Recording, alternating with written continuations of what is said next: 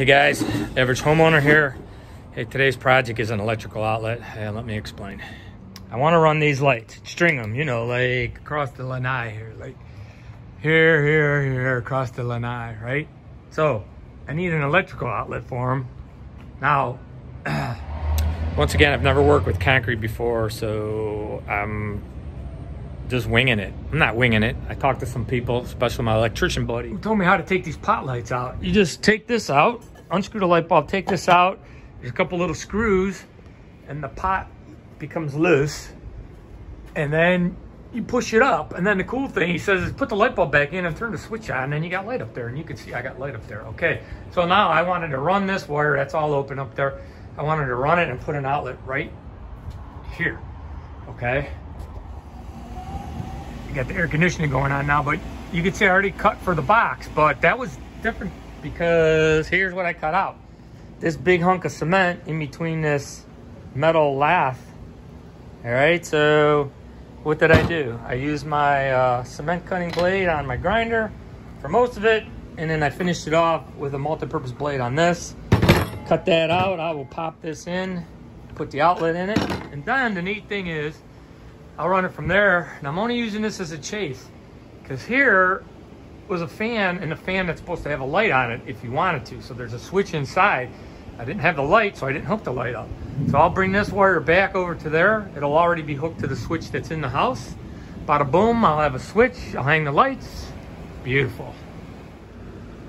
So I thought I should show you this. So this is called a old work box, not a new one. And see these little flangey things here? When you tighten the screw down, they'll tighten down. So basically you make the hole, pop this in the hole, tighten those screws down, and there you go. You got an outlet box up there. Box is in. If you can see a little gray there, that's just some concrete patch because I sliced through with the grinder a little bit. It's just a hard spot to get into, but good as new. Here's see that ready mix concrete patch, really nice. Goes in easy, fixes stuff fine. This part is done. I threw an outside cover on it too, just to clean it up. Even though it's undercover, it'll just be, I had it. So I threw it up. Get the wire through the ceiling. I'm using this product.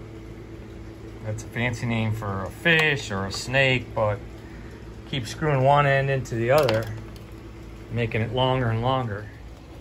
I have 3 of them in there. From that hole, I should be able to grab it, and then I'll just tape the wire to the end and pull it back this way. So I was easily able to find it, and I'm gonna attach the wire to it. So it's as easy as pulling it through. There's my wire. And I will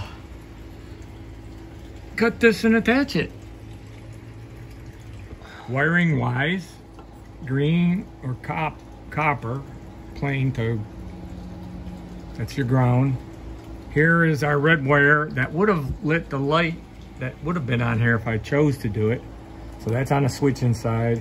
Common is white, white to white, black to black. That's the one for the fan that's on another light switch. So now wiring it this way, the light switch inside will work the outlet and it'll turn on the lights. All right, there it is, plugged in there. And you can see them lit down the lanai.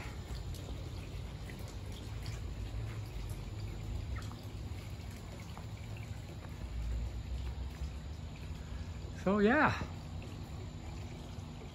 Tonight I'm gonna be enjoying the new patio lights. This is the Average Homeowner. Till the next time.